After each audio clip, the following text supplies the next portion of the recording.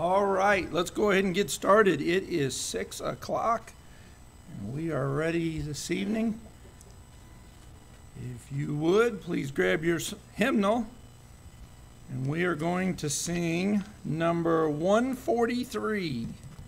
343, I said one, didn't I? 343, At the Cross. Please stand if you would.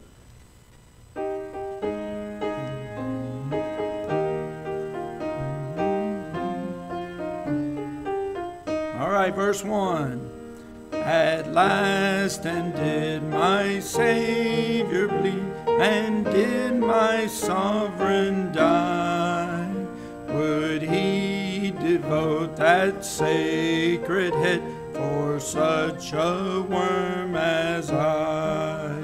At the cross, where I first saw the light, and the burden of my heart rolled away.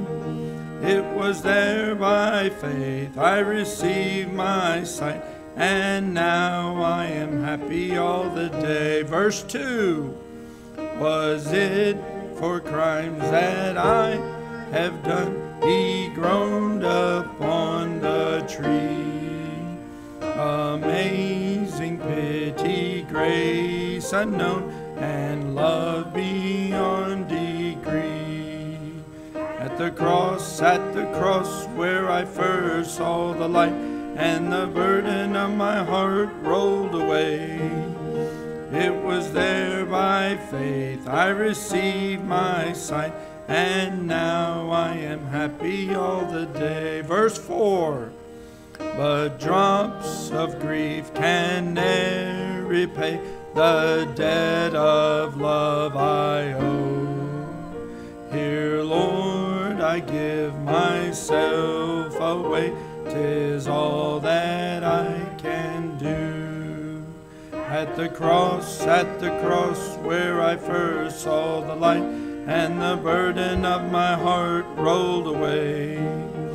It was there by faith I received my sight, and now I am happy all the day. All right. Thank you so much for coming this evening. Brother Brent, would you lead us to the Lord in a word of prayer, please? Heavenly Father, Lord, I thank you that we can gather in your house, Lord, and pray, Lord, you help us set aside our cares and worries, and Lord, you just be with you during this time. And Lord, I pray that you be with the singing, Lord, and everything we say and do, Lord, we'll honor and lift you up. Bless Brother Kevin and I, the preachers and teachers, Lord. Help us get something from your word, Lord. Thank you for my church family. Pray that you bless the ones that are here in Jesus' name. Amen. All right, you may be seated.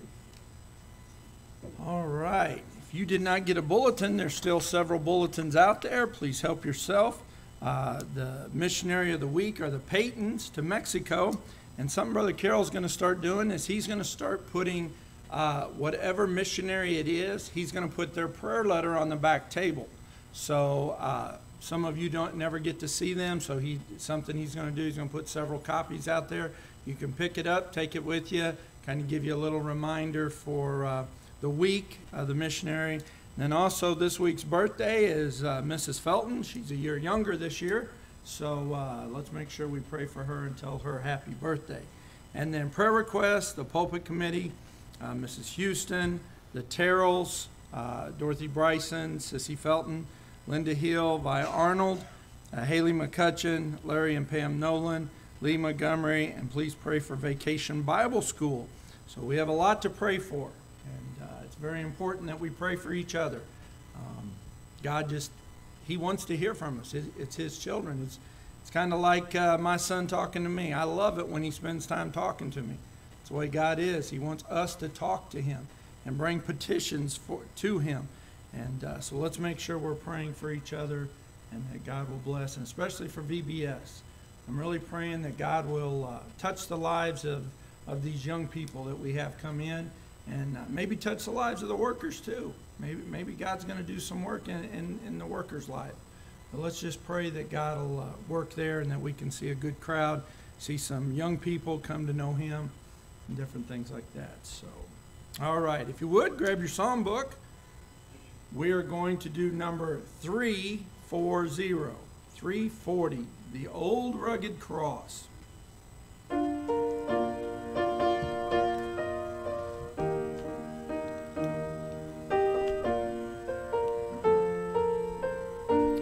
verse 1. On a hill far away stood an old rugged cross, the emblem of suffering and shame.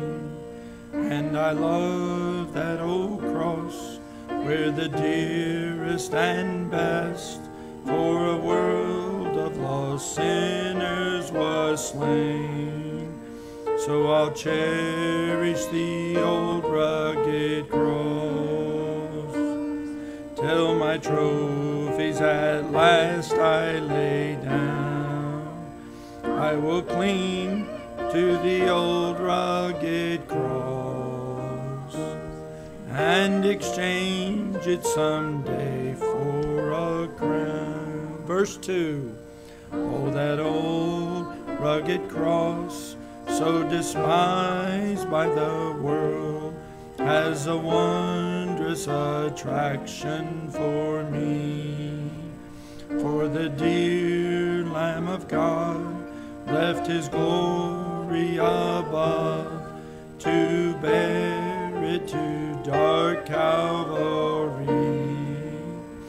So I'll cherish the old rugged cross, till my trophies at last I lay down. I will cling to the old rugged cross and exchange it someday for a crown. Verse 4. To the old rugged cross I will ever be true, its shame and reproach gladly bear. Then he'll call me someday to my home forever, where his glory forever I share. So I'll cherish the old rugged cross, till my trophies at last I lay down. I will cling to the old rugged cross and exchange it someday for a crown. All right. Brother Nolan, would you please pray for the offering? All right, Heavenly Father, we just thank you for the amazing things. Thank you for the service this morning. Think what we learned and use it for our life. Maybe you with Brother Kevin is a great message. All those that are sick and unable to bless us, offer bless us, get them together. We can always say in need and in you. Jesus.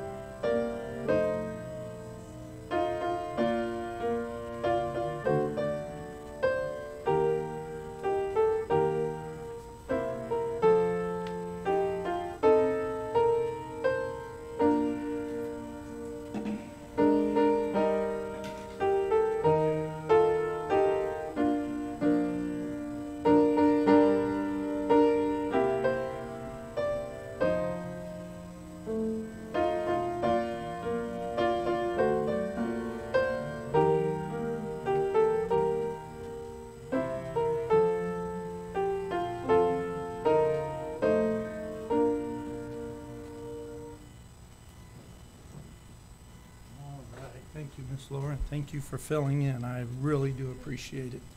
So, all right. If you want to, Brother Kerry, you can go ahead and pass that out. Just a few other announcements here I didn't give a while ago, but They'll be decorating the church this Wednesday from 9 to 2:30. So if you can help any part of that, please come and help there. And then Wednesday night, we'll have our regular midweek service. Everything goes on there. And then next Saturday, visitation, we'll be going out and passing out flyers for VBS, trying to find out where these young people are and try to get a flyer to their parents and different things. So on the back table, there's a food sign-up sheet. If you would, please look at that. And then there's some flyers there. And then there's a few posters right down front. And then we will have a very short VBS meeting right after the service, just to kind of make sure all the questions are kind of answered. And then also to pass out the T-shirts.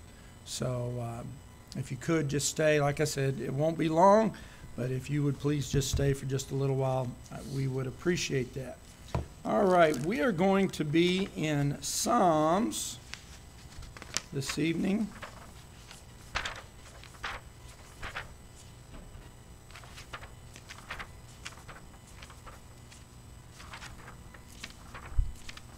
Psalms chapter 56. Psalms chapter 56.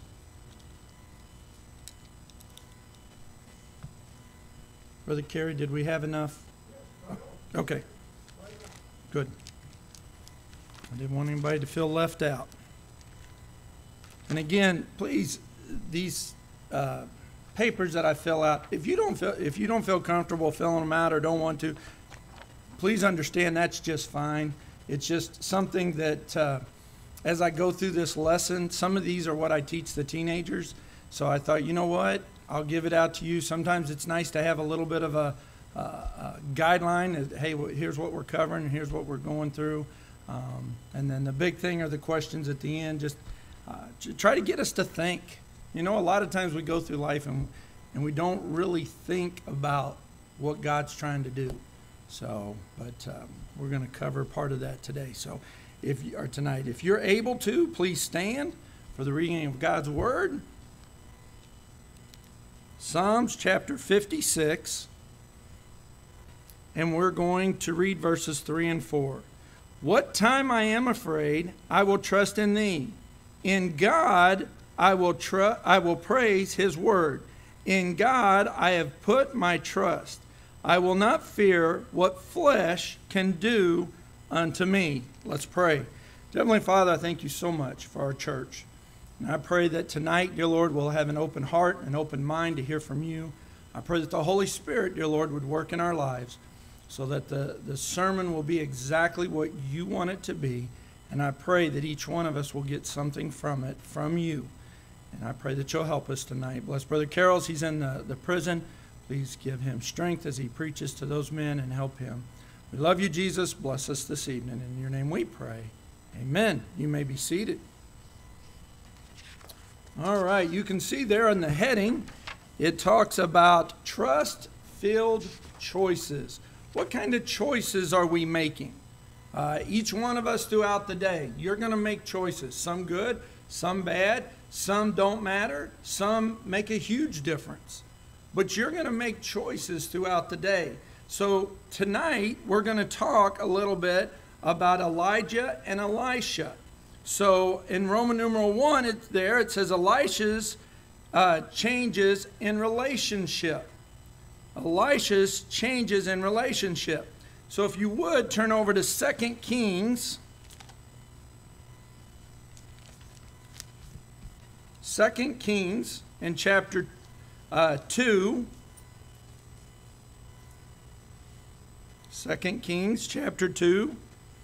In verse 1, and it came to pass when the Lord would take up Elijah into heaven by a whirlwind, that Elijah went with Elisha from Gilgal. And Elijah said unto Elisha, tarry here, I pray thee, for the Lord hath sent me to Bethel. And Elisha said unto him, as the Lord liveth, and as thy soul liveth, I will not leave thee. So they went down to Bethel.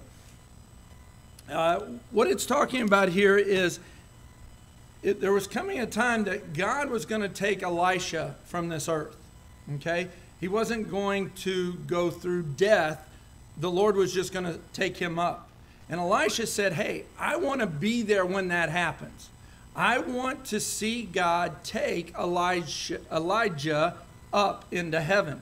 And big deal, because, well, we're going to get into it in just a minute, but there's a lot of things that pertain to that part of it. So it was known that Elijah was going to be taken up into heaven. The prophets of that time knew that it was going to happen. So as we get to that time, at 3 different times during the trip, Elijah entreated Elisha to stay behind and comfort while he continued, because God had previously revealed that he would miraculously take Elijah to heaven. Elisha willingly chose to stay with his master until the very end, knowing that a dying person usually bestowed blessings upon the others before he died. Elisha did not want to miss the opportunity to receive God's blessing on his life from Elijah. So Elisha knew, hey, if I'm with him when he passes, when God takes him, I'm going to get an extra blessing. So what I'm going to do is I'm going to make sure I stay close to Elijah. I'm going to make sure that no matter what happens throughout this trip, where they go see the other prophets, whether in Bethel and where else did they go? Jericho. Wherever they went, Elisha said, I'm not leaving Elijah's side. Why? I want to see it. Are we close enough to God that we want to see God work? Are we doing things that we want to see? Hey, how is God going to make this work in our lives? In here, each one of us are going through something, whatever it may be. There comes a time, I don't know about you, but in my life, I take it to God and say, okay, God, I can't handle this. It's yours. I don't know what you're going to do. I'm almost to the point I don't care what you're going to do. It's yours. I can do no more. And God says, now it's time for me to work. I'm ready to do it. Why? I've given my will to see God work. And that's where Elisha was here. I am going to give of myself to see how God is going to work. How is God going to do this? Because they knew that he was going to do it. That there was going to come a time that Elijah was going. Elijah and Elisha also walked. So as they come to, I skipped a little bit here. After Elijah finished visiting with the prophets, he and Elisha, along with 50 other prophets who followed behind him, headed toward the Jordan River. Elijah struck the water with his mantle, or his cloak, and miraculously the water divided to make a dry path, just as the Israelites had crossed the Red Sea and the Jordan River in the past.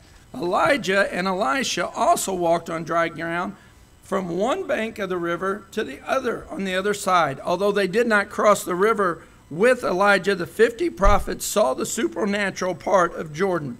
So what happened was they got up to the Jordan River. And Elisha said, okay, we're going to go a little bit further. All these prophets that had followed them also wanted to see what was going to happen.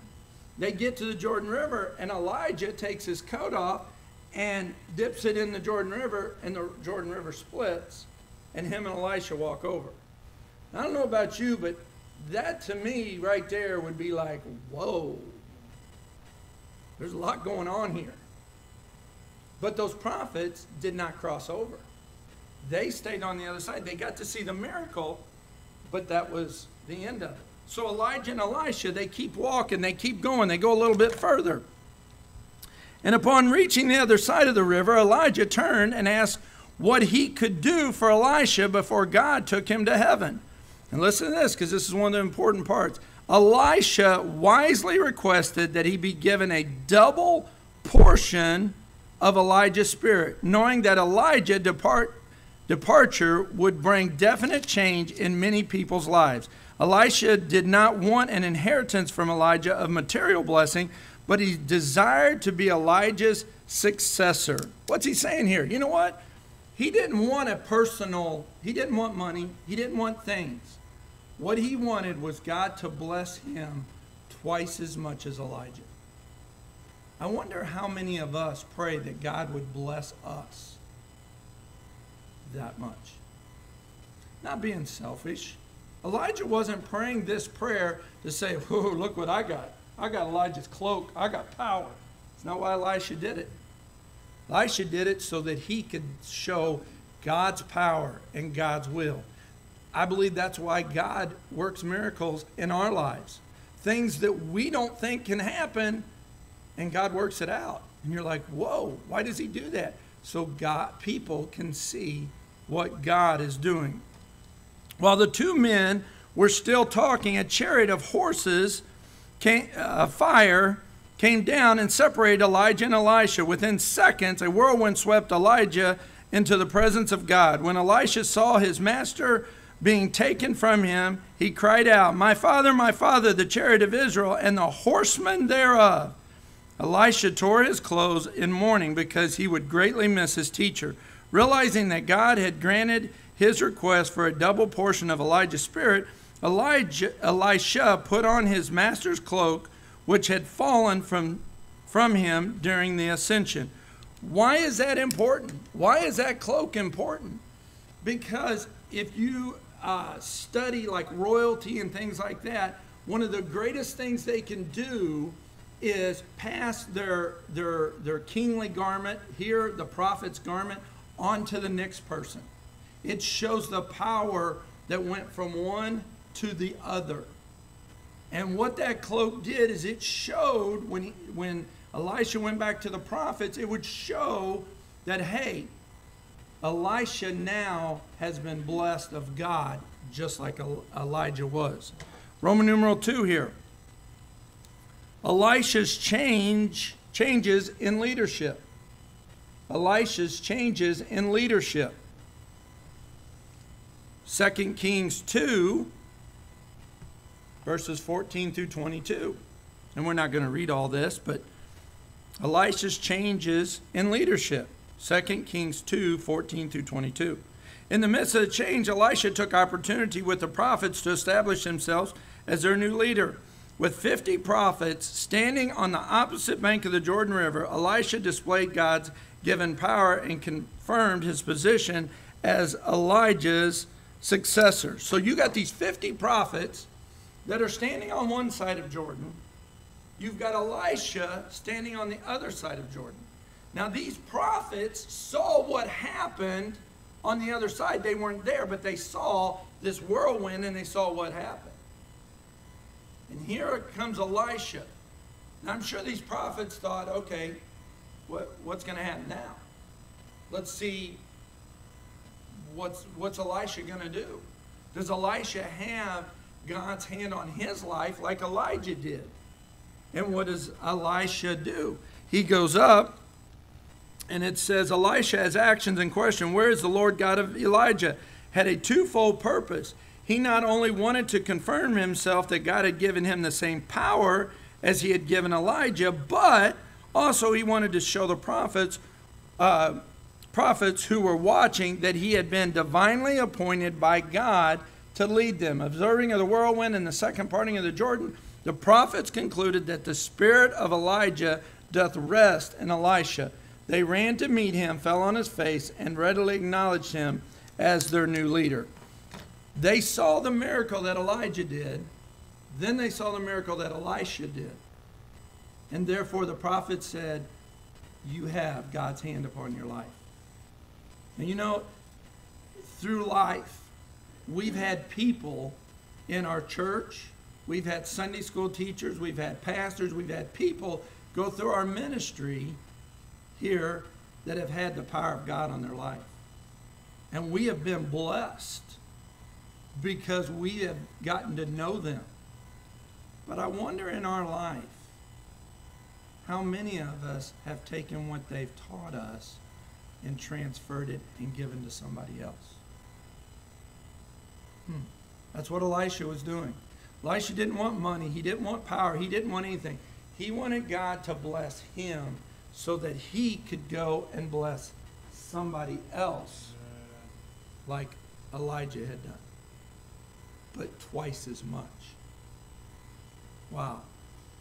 You think about that. How much responsibility has God given you because of the things he has blessed in your life? Let's look down in Roman numeral 3. Elisha's changes in responsibilities. 2 Kings 4, 38 through 41. 2 Kings 4, 38 through 41. And Elisha came again to Gilgal, and there was a dearth in the land, and the sons of the prophets were setting before him.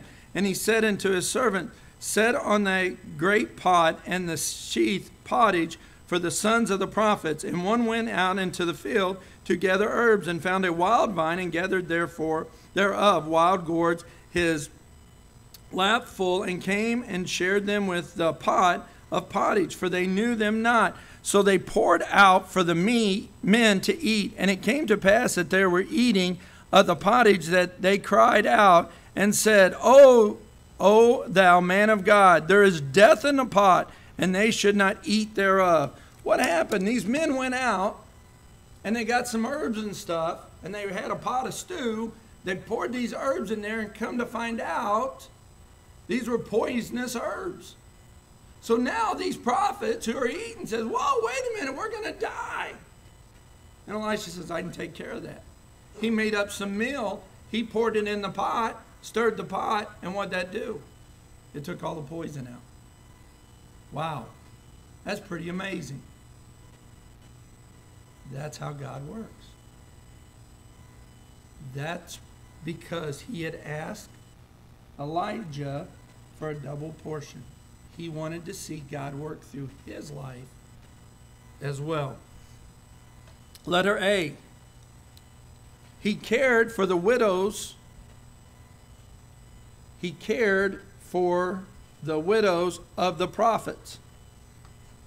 He cared for the widows of the prophets. And this is 2 Kings 4, 1 through 7. Oh, I don't have that on there. Okay.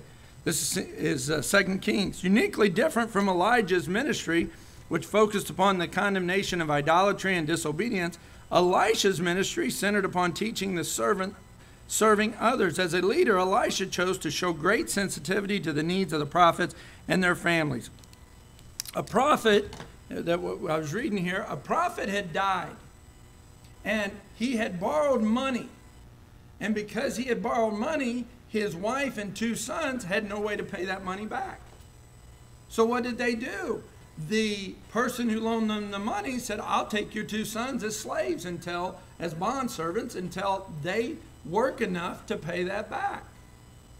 And this widow went to Elisha and said, hey, they're going to take my sons. I need your help. And what did Elijah say? What do you have in your house? We're broke. We have nothing. We are completely broke. We have nothing. Well, wait a minute. We got one little pot of oil. Very small pot of oil. He says, okay, go to thy neighbors and ask for as many pots as you can get. Go to every neighbor, go everywhere you can go, get as many pots as you can get. And once you get those pots, we're going to go into the house. Elisha prayed over it, and the widow started pouring oil out of this little pot. She poured, and she poured, and she poured. Whoa, wow, that pot's full. Let's go to the next one. She pours, she pours, she pours. No bottom in there. Hey, it's still coming out. Whoa, hold it. There's pot number 2. She went to every pot that they had went and got and filled it full of oil. I'm going to add one little thing here. I wonder if that's in our life, how many of us would have went and got 2 pots and thought that's all we needed? This lady and her son didn't. They went and got lots of pots. They thought, if God's going to do this, we want it to do it big. Can I tell you something with VBS coming? We'll get what we pour into it. We pour a little bit, we'll get a little bit. We want God to do something, we got to trust him. We got to keep saying, God, here it is. God, I'm trusting you.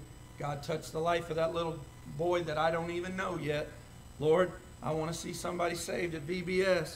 Lord, we're giving our all. We're doing what we can. What are you doing? You're saying, God, here it is.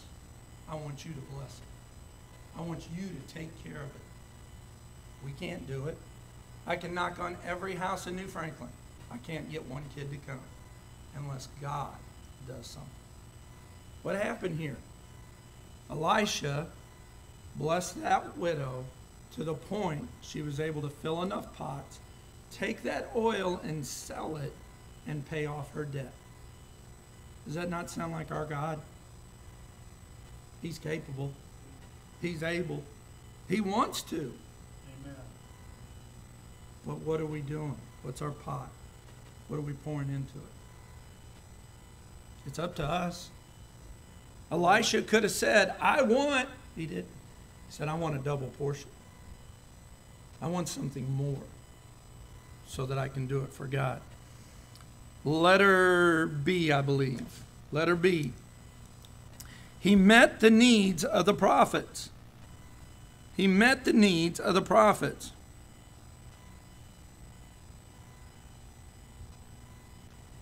And this is the verse. I kind of got ahead of myself there. I kind of got it a little bit turned around there. But this is where they had the prophets went out and did the herbs and did all that. And then Elisha put the mill in there and corrected it. And they were all saved. Okay? So I apologize. I jumped ahead of myself. But in this lesson, in this sermon tonight, what do we take away from it? Like I said, when I preach, I have one goal, and that's to get people to think. All I want you to do is think. And it may not even be about something I preached about. But what's God doing? God wants to touch our lives. He wants us to be close enough to Him so that we get to see His miracles. Amen. We get to see God work in a miraculous way.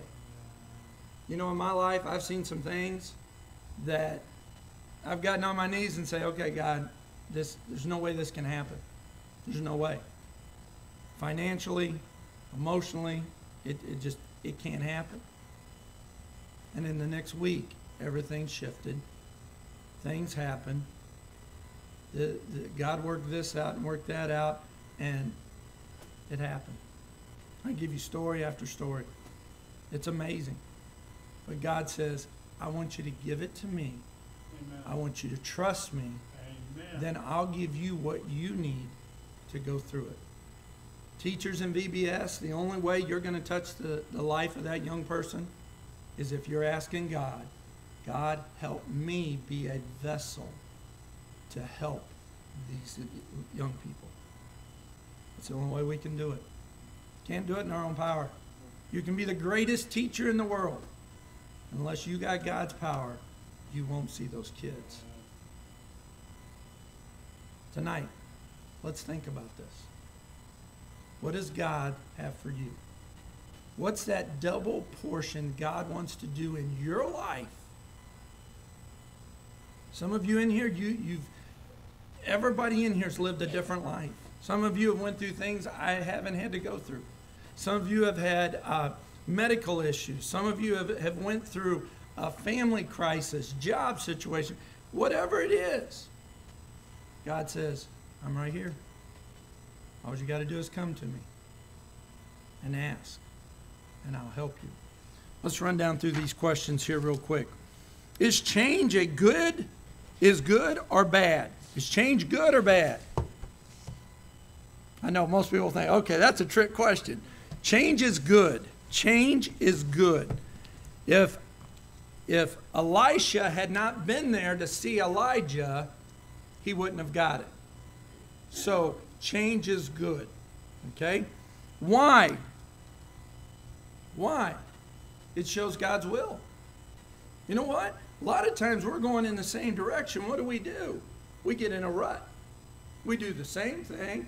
I'll tell you, I do the same thing every morning. I get up at the same time. I fix my oatmeal pretty much the same time. I put the same ingredients in my oatmeal. I pour out my vitamins. I go, I sit at the same place, I eat it, I open my Bible, I read my Bible, I eat my oatmeal, I take my bite. Same thing every time. You know what? Sometimes God says, I want you to change it up. So you know what? He had me run out of oatmeal one day. Voila, no oatmeal. My schedule's all messed up. So I had to make toast, put some jelly, get a little peanut butter, change my schedule. What did I do? I was in such a rut, which a lot of times we get into. I needed to change. I needed something. Same way. How many times we come into church and we sit in the same pew, do the same thing, and we walk out the same way? Change is good. Change is good. How did change affect Elisha? How did this change affect Elisha? He was able to see God work. He was able to see God work. Without being there, he would have never seen God work. Have you ever seen God do something and you just walk away and go, wow? It happens. Keep going. Who did Elisha trust after Elijah was gone? See, Elisha put his trust in Elijah, following him, listening to him. Then once Elijah was gone, who did Elisha fully trust in? God. God said, hey, I'm not going to be one of the 50 anymore. I'm going to be the one that's kind of in charge. God, I got to trust you. You got to do it. Who should we trust in all things? Help me out, guys. God, all right. Does trusting God assure everything will go right in your life? Yes. No, it'd be nice. It'd be nice. I wish the Christian life was that easy, Brother Kerry, but no, it's not. But what does trusting God assure? He's going to be with you. There's nothing you will go through that he will not be there. And then here, Elisha was at the right place, at the right time, doing the right thing for God to bless him. Elisha was at the right place, at the right time, doing the right thing for God to bless him. God wants to bless us. But we got to be where we're supposed to be, doing what we're supposed to do to see God do the job, do the work. Does God want to bless his children? Yes. Are you a child of God? I hope so. If you say no, then please come see me after the service so we can discuss this one. Okay? Does God want to bless you? Yes, you're his child. Then what must you do for God to bless you? What's that? Turn it over to him. Elisha, all I got is yours. This is it. Today, what are some areas people need to trust God more? And I only put 4. I could have put 20 on here. But what are some things? Finance? Yes. What else? To know him better. Yes. Trust? Yes. Our relationships. Our spiritual life. Like I said, sometimes we get in a rut. Are we really serving God? What do we need to trust God more in? Brother, I have my life as Jesus to guide our life, take charge of our life, plan our life, and put the people we want in our life, not what we want, but his will be done from us, just like it is on earth. Yep. That's right. And that's exactly what Elisha wanted. He said, hey, I want a double portion of that. I want God to give me a double portion. What does God want out of your life? What does God want out of your life? A relationship with him. He wants to be a part of it. He wants to be there for you. He wants to help you. So let me ask you, and just in closing, let me ask you, are we one of the 50 prophets that are on the other side of Jordan watching God do something over there? Are we trying to be an Elisha that says, hey, I'm not going anywhere until that man goes. Wherever he goes, I'm going. God, wherever you go, I'm going. May not always be what I want to do, but I'm going your way. Why? Because I want God to bless me. Let's pray. Heavenly Father, thank you so much, dear Lord, for our church.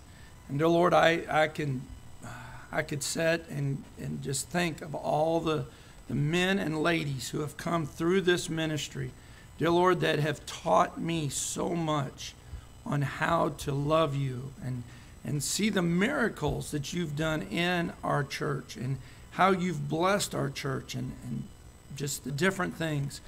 I pray, dear Lord, that you'll bless us even again. I pray, starting with VBS this next week, dear Lord, you would just bring the right young people in and the parents.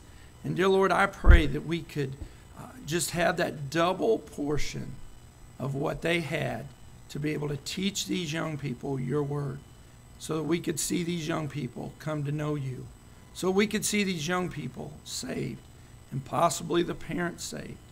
And dear Lord, I pray that you'll just give us direction. Help us, dear Lord. In your name we pray. Amen. If you would, please stand. We're going to do one verse. If the Lord spoke to you, I'm not one that believes you got to come to the altar, but I'm one that believes if God speaks to you, talk to him. Whether it's where you're at, whether it's the altar, if the Lord spoke to you tonight, talk to him. She's going to play one verse.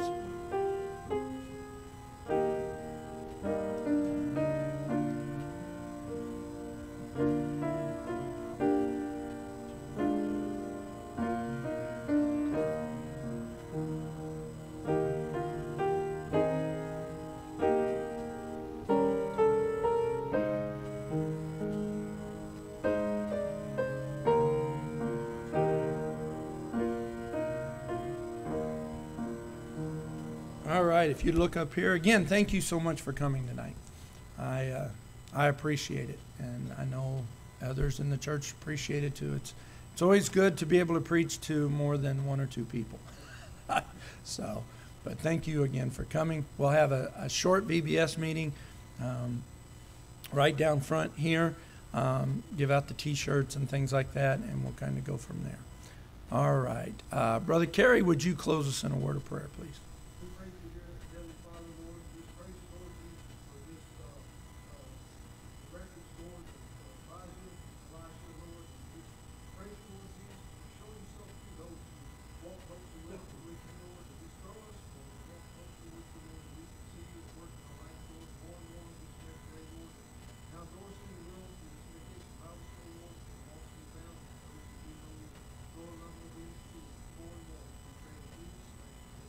Amen. Thank you.